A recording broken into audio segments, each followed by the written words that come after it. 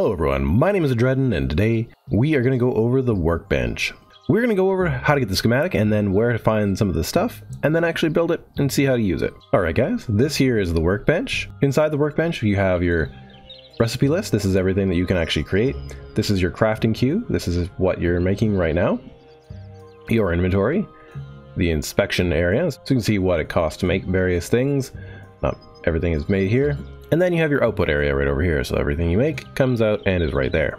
Once you have your schematic, you bring it into your inventory, and, well, first off, we'll go over here and just check. So you can see that it's locked, but then when you use it, that little locked icon goes away, and you can then craft it if you have these things. So we just quickly go over here. Forged iron, of course, is made in the forge, and just, you know, forged iron. Have these things melted, craft that up, and then grab that, bring it over here. Mechanical parts, take apart a bunch of cars, pretty much that's the quickest way to get them.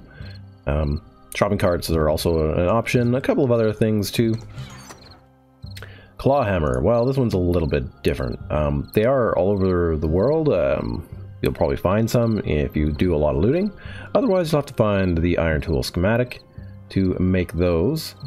Or you can go over to your strength, go to miner 69er, and then get this tool nipper, and then you can be able to craft it there. So we'll just pick that up and use that. So yeah, we can craft the hammer. I just grabbed a couple of really simple supplies right in our backpack. I'll just make sure we can see that. So you just do that. Takes a few minutes to craft.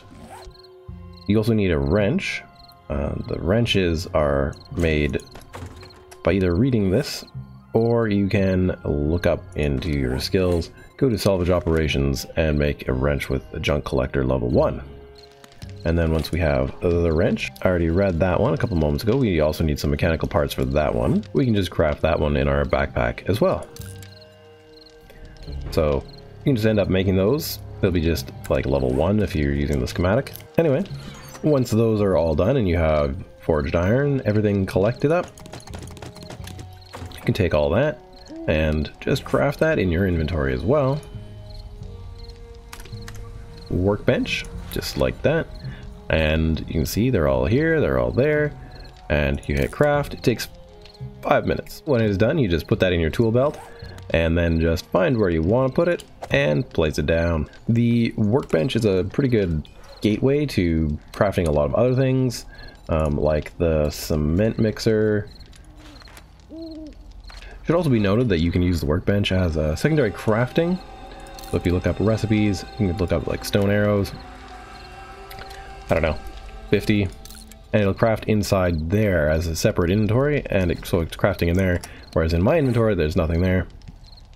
If I already go recipes, stone arrows, I could do another bunch of them there, effectively doubling the production rate for these things. They're very good on any horde night that's coming up. If you guys enjoyed this quick little tutorial on how to make and use a Workbench, hit that like button and share with some friends. If you are new to the channel and want to keep learning about 7 Days to Die, hit the subscribe button. And I will see you in another video. Bye bye.